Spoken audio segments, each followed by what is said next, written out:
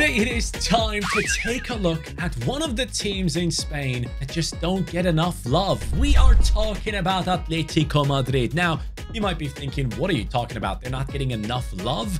Well, as we speak, obviously, all the talk is about Real Madrid, Jude Bellingham and how well he's doing, all the talents that they have in their squad and the squad that they're building for the upcoming year with Mbappe possibly joining in as well. Real Madrid might dominate the Spanish division for a long time to come, but even more people were talking about Girona in second place. Yes, the surprise team of the season that everyone loves to support, at least not like on a fan level, but they're kind of sympathizing with them despite them being part of the City group. And Atletico Madrid are sat in that fourth position with 52 points. And historically speaking, the last time they won the title was in 2020, and then they also won it in 2013. But there's a large gap of years with no league titles in that 15-year period that you just saw. So for me, I am looking at this Atletico Madrid team right now. I am seeing potential. Yes, lots of potential. Because Simeone, the man above me, is building something special. And if he sticks around for a couple more years, trust me, it's not going to be a single horse race in La Liga anymore. So let's see if we can compete with the city rivals of Real Madrid by rebuilding Atletico Madrid, not to only win titles in Spain, but also in Europe. Because the last time they did that was in 2018. Let me start off by sharing my thoughts on the current side of Atletico Madrid and what I think of their players. First of all, can we just speak about how incredible Antoine Griezmann is? This man, for this French national team, in my opinion, has been one of the most important, if not the most important player in that squad. Yes, Kylian Mbappe is great. Do not get me wrong, but for the French national team, for me personally, Griezmann is the one that deserves all the love. He is the one that does all the work defensively, offensively, creating chances, scoring goals, setting up assists, all those things. He is the man. And at Atletico Madrid, he does exactly the same. The way this guy performs for this team after leaving them for Barcelona and then coming back to redeem himself and showcasing that he made a mistake by leaving Atletico Madrid in the first place, he has been unbelievable. And I think he's here for as long as he can until he moves to the MLS, because that is the league he seems to be in love with and he wants to play there. So that's going to be interesting. But Griezmann is ridiculously good and, in my opinion, very underappreciated by many people around the world, especially England. I feel like a lot of people don't respect him enough. Morata, by the way, what a season. What is going on with him? People did not expect this. He has been one of the most key players for Atletico Madrid's success, or at least the games that they have won have been massively impacted by him if it wasn't for Griezmann. So we have Saul, Koke and Llorente. Saul and Koke. This pairing has been here for such a long time. Obviously, Saul left to Chelsea for a while and that didn't work out. Returns to Atletico Madrid, and we're clearly seeing there's a theme of players leaving and coming back. Apart from Joao Felix, that situation has not necessarily worked out, but Llorente has also been having a lot of fun lately. In the past couple of games, he actually had to play at striker, which was really odd to see. And on top of it, he was scoring goals. This man is truly one of the most well-rounded players in world football. Plays as a right back, plays as a centre back, right mid, striker. He can do it all, and his stats definitely showcase that, and his play styles are ridiculous as well. Now, going into defense, this is the department where I feel like Atletico Madrid is lacking something. If we're looking at the defense right now, Reinildo is a very interesting player. This guy has showcased in a couple of matches that they can be quality, but he's no youngster. At this stage, you want consistent, amazing performances, and what you're getting, or who you are getting that from, in my opinion, is probably more Samuel Lino. Now, not as a left wing back, more like a left midfielder. So ideally, in my opinion, I want to go ahead and play a different formation here. I want to play a 3-5-2, which isn't necessarily too far away from what's his name, Simeone is doing, but I feel like this is the right way forward. Now, with this formation, obviously, I can put Molina over onto the right-hand side. He's a World Cup winner, only 25 years old. He could easily play in that right midfield position, no issue. But defensively speaking, again, Witsel, 34 years old, Savic, 32, and always good for yellows and red cards. Hermoso, I'm seeing that Atletico Madrid is trying to extend this contract but there are a lot of talks of him potentially leaving as well, so that will be quite interesting. And honestly, the fact that Oblak has stuck around here for such a long time and hasn't gone to any Prem team because he was linked to like Chelsea a million times, I feel like, it's very impressive that they've been able to hold on to him. Correa has been linked to Saudi pretty often. I feel like this summer he's definitely going. Depay has been quite interesting as well in this team, has done quite well in a couple of matches previously. Griezmann could actually work really well as a center attacking midfielder here, and then we could have Depay up top, or we could just run it like that. That's fine too. Paul, also a huge player for this side. I really love it when he is capable and fit of playing for this Atletico Madrid team. He's a great player to watch, and on top of it, talents like Riquelme and most importantly, Pablo Barrios have been very impressive. My God, I can't speak. You're speaking good English. Pablo Barrios. This guy has the best rate in terms of like duels won, dribbles completed in La Liga. Yes, he is the best dribbler in the league, in a league where you have Vinicius Jr. and stuff. So this is very impressive for a center midfielder. This kid has such a bright future ahead of him. I am so excited about Barrios, and I'm also very excited about Riquelme. I have to admit, he played at Girona last season, if I'm not mistaken. He was loaned out, and now him and Barrios are two players that Atletico Madrid fans have high hopes in.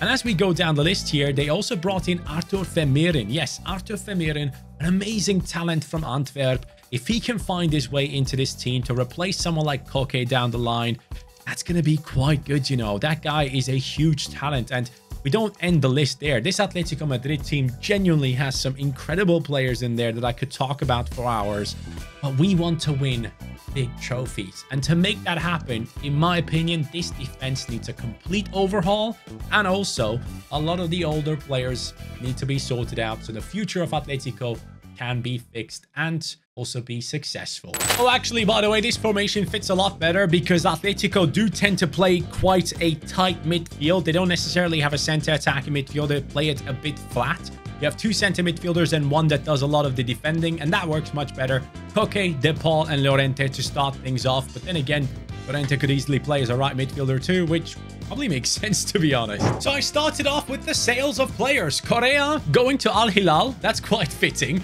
We have gone ahead and sold Jimenez as well. This guy used to be a guy that had like 88, 89 potential in FIFA back in the day. And right now, as we speak, he's barely been playing for Atletico Madrid, which is interesting. And also, again, because of the back and forth, is he going? Is he staying? I don't want that in the team. He's leaving as well. Lemar has been injured for a very long time. He has an ACL injury, so I'm not even going to consider playing him in this team because I do have young midfielders that I want to give playtime to down the line. We have Savic, who is leaving, 16.8 million. This guy is not reliable. He's always good for doing something crazy in a game. He's gone. Witzel is gone to Real Betis. Vitolo has left 1 million. And that now leaves us with, let me show you, 248 million. Which doesn't mean I'm going to spend it all, but I am going to spend a little. If I had to think of one player who would fit Diego Simeone the best, it's the man from Argentina, from his own country, Cristian Romero. He would be the perfect Simeone player. We all know sometimes he likes to go ahead and tackle people in a crazy way, which Atletico Madrid defenders tend to do quite often, but at the same time, he can be world class. So this is my marquee signing to start things off. Cristian Romero is joining into this Atletico Madrid defense to take the lead in this team. Now, as you could tell, centre-backs wise, we don't have anyone left. So Romero is the first one to join. Two others will now follow. And as I go ahead and rebuild this team, I want to know from you guys in the comments down below, who was your all-time favorite Atletico Madrid player? You can pick anyone. You don't have to support the team. Just let me know which one was your all-time favorite. For me, it has to be Kun Agüero back in the day. One of the best left-footed centre-backs in world football, in my opinion. He has to be up there in the top 10 at least. He is Nico Schlotterbeck, the man for Borussia Dortmund. If he can just go ahead and fix a few of his errors in defense, he can be exceptional. This is a big boy player, especially if you want to build out from the back, which not necessarily is a thing that Atletico Madrid is like insane at, don't get me wrong, but he could be the one that plays the first pass to get the team moving forward in a very quick way and utilize some of the players that they have to go ahead and counterattack. and Nico Schlotterbeck is the one. Left-footed centre-back, 82 rated, just 1 rating behind Romero. You can learn a few things from him in terms of defense and being rough, because that's something that he doesn't necessarily do, but he is quite a player with flair in that centre-back position, and someone that loves to move forward and get goals as well, by the way, and even assists. So yeah, Schlotterbeck from Dortmund. I feel like this is the perfect choice for this team. Getting yet another player from the Bundesliga, but this time from the strongest team. Bayer Leverkusen has a lot of competition going on in that centre-back position. They do play a 3 at the back type formation with the likes of Jonathan Tah, Stanisic, Tapsoba, Kosunu, which is this player right here, and many others competing for places. So I want to give this man a guaranteed spot in the team. Kosunu is joining us at Atletico Madrid right now. Another player who can be exceptional in defense, but even more impressive sometimes when he carries the ball forward. And that's going to be something that we have to be very aware of, which I am, because I am bringing in Kosunu because I want to build up Vermeeren as an exceptional CDM. I want him to be the next one after Koke, to take over that position and help the defenders and allow them to push forward if necessary. And I will allow that to happen because I will also have a left midfielder and a right midfielder who can also defend. Molina can definitely do that. Lino, at times, has definitely showcased he can do that as well, despite his stats right here not necessarily saying that. I've seen him sprint back and help the defense multiple times. So I'm thinking if we have those players that can help out, if any of these outside centre-backs push up, we're looking good. Surprise, surprise. First season's over and we didn't win the league title. 95 points of Barcelona, Madrid ahead of us, and Real Sociedad. Let's pretend that's Girona, and that could be how the season ends in real life as well, with Atletico Madrid in 4th place. But at least we were able to hold on to it. And one thing I actually want to mention as well is that Atletico Madrid is quite a fun team to rebuild for you at home as well, because you have so many good players that are on the older side that you might not sell in the first season but might want to sell later on. By the way, complete disgrace that Griezmann has already gone down in his stats right here. He's gone down to an 87, which is a shame. He's 33 years old now. Morata, 31 years old. We're looking at De Paul, who's now 30. Koke, 32. Llorente pushing towards the 30 very soon.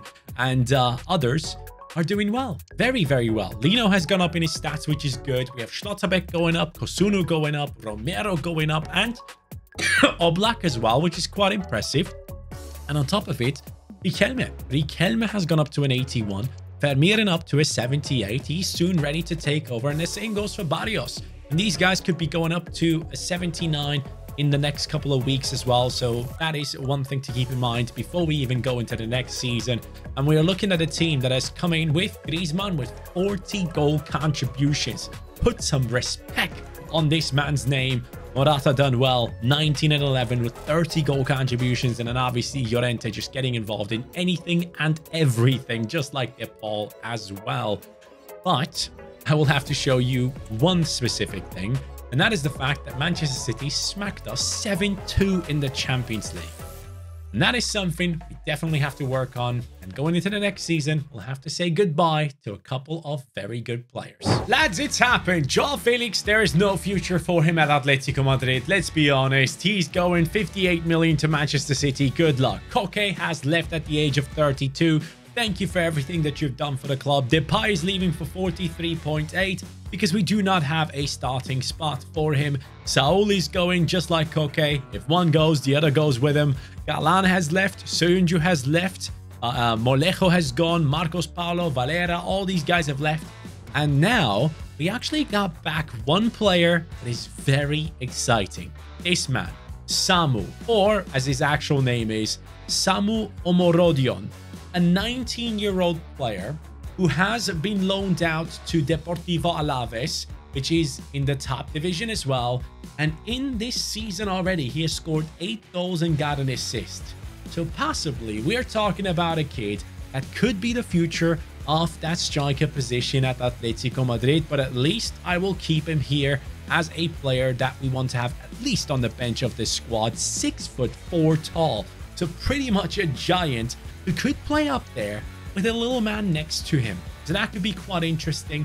But as we speak, I am going to be making 1 or 2 transfers, and Femirin is going to be taking over this spot, the CDM position, and holding it down for years to come. 22 goals, 9 assists in the past 6 months. I'm talking about, of course, Viktor Gyökeres. It is about time that more and more people talk about him. I mean, obviously there is some hype surrounding him, but I truly believe when he makes that next move, he's going to do just as well. I've seen this guy play. I'm so impressed every single time I see him play.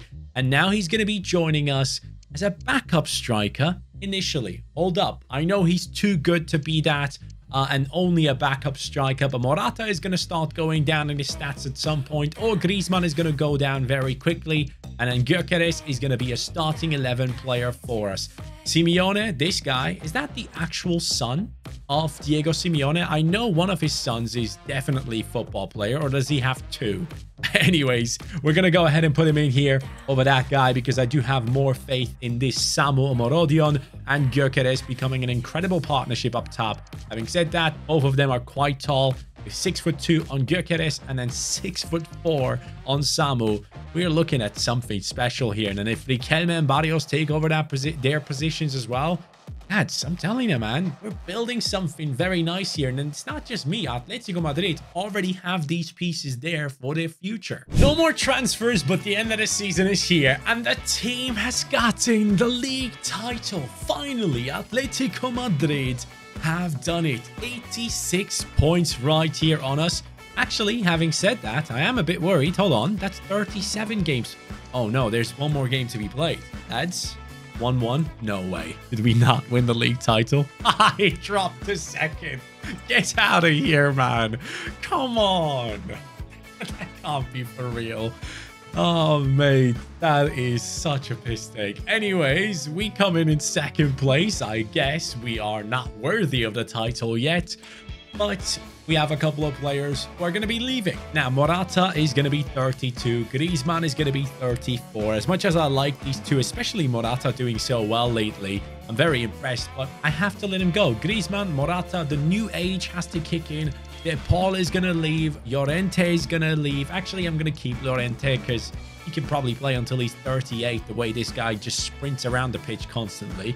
And yeah, I like how we have improved this team defensively. Things have been seeming to be working out. Lino up to an 85, Molina 86, Riquelme on an 85, Barrios on an 81, Samu 77, Gyökeres on an 83, ready to take over that striking position at the age of 26 for Atletico Madrid. So we have brought in the players that are going to be replacing some of the ones that we're seeing right here. And Romero has become the captain. He's going to be pretty happy about that, I guess. Stats-wise, we are looking at 31 and 9 from Griezmann, 40 goal contributions in his last season for Atletico Madrid before he rides off into the sunset, going and joining Lionel Messi at Inter Miami, and Morata with 28 and 5 in his last season. And Llorente, as I said, this guy just keeps going. He's gone up to an 87. It's ridiculous. Imagine a world where Moukoko finally leaves Borussia Dortmund and gets regular playtime. That is exactly what's going to happen right here. The hype around this player has come down a lot. Since the early days of him starting to play for Borussia Dortmund, fans have been asking for him to be played a lot more often, but Niklas Füllkrug, who has joined Dortmund from Werder Bremen, hasn't been doing too bad, and he's been holding on to that striker position, and now it's time. Samu, I appreciate you. I think you're going to be a great player for Atletico one day, possibly, but it's time for Moukoko to take over. Left footer on that left-hand side, 5'9". Gyökeres on the right side, 6'2". This could be a perfect partnership for the future. So let's see how that goes. And I do believe that we're ready for the rest of the season because I'm going to give the rest of the team another chance. I'm not going to make any more changes. I might add 1 or 2 more players onto the bench, but then again, as you know me, I probably won't. Well, let me tell you, it didn't get better. 88 points, second place again. Simeone, I understand what problems you're facing here. It's impossible. Barcelona and Real Madrid consistently taking that spot away from me. Real Madrid this time, though, dropped to 6th, which really surprises me. They must have had some mad injuries or something. but Atletico Madrid is slowly getting there. I personally feel like it's due to the lack of 90+ rated players. Oblak is the only one at the age of 33, and he might start going down in the next season. Who knows? But the rest of the team, especially defensively, were looking exceptional. Now going into the midfield, Vermeeren and Barrios, both players off the bench who are now starting 11 players, are world class, you could say. And many other positions, it's the same, but we're just lacking that extra, just that little bit of extra. And you know what? It might actually be the bench players. I'm definitely going to be bringing in 2 center midfielders onto the bench for the upcoming season, or even CDM, to work things out in a better way. But at the end of the day, I'm still happy with this team. Gyökeres, Lino, Moukoko, Samu, all these players doing so well for us. And it obviously showcases that we're going into the right direction. We're just not there yet. It will come. And by the way, Llorente again, 10 and 14. I was telling you, selling that guy makes no sense. So going into the next season, just a few more additions, a little bit more time for these players to develop, and I do believe we're going to be able to finally get past teams like Manchester City in the Champions League, because we already did it with Liverpool. Just Manchester City cuts us off all the time. I've brought in 2 players who I think are going to be great as backups for our team. First of all, the man who did exceptional at PSV Eindhoven, and then his career kind of, fell apart. Not fell apart, but hasn't been as great in the Premier League at Nottingham Forest. Ibrahim Sangare is joining us as a backup to Vermeeren. And I also brought in Bentancur. Yes, the Spurs midfielder, who might be a little bit underrated in my opinion, has joined us as well. And with that, now the bench is looking much more solid. Attack, wings, and also the midfield. Let's go ahead and smash it. This time, it's AS Monaco, and they get beat 5-2. And we're actually far in the cup as well. Bayern Munich Champions League semi-final. It's a win. It's 6-2. Lads, we're doing it. We're actually doing it. Yes, Atletico Madrid beat Real Madrid in the league. And then it's Barcelona in the final. Now, real quick, have we gotten beaten a cup somewhere? Have I missed out on that? We did beat Villarreal. Was that the final? Hold on. Are we on for a treble? Possibly. Champions League final against Barca, which is huge. Copa de España. Oh, yes, we actually won that. Let's go. And in the league, please. Please. Yes. Yes. Come on. Atletico Madrid with Simeone are going for a treble. His biggest achievement yet. This is what we want. Atletico Madrid has not won the Champions League ever? I actually don't know. Hold on, let me check. Well, as you can see right here, there is no Champions League title, so I wasn't wrong. We are looking at a team that is doing something unprecedented. La Liga has been won. Supercopa has not been won, sadly, but Copa de España is one that we have captured. And now, against Barcelona, this is perfect. I want it to be against a Spanish team. We are looking at a 90 rated Gyökeres. Is he gonna play a lot? I don't know. Let's see. We'll see that in a second. Llorente up to a 91.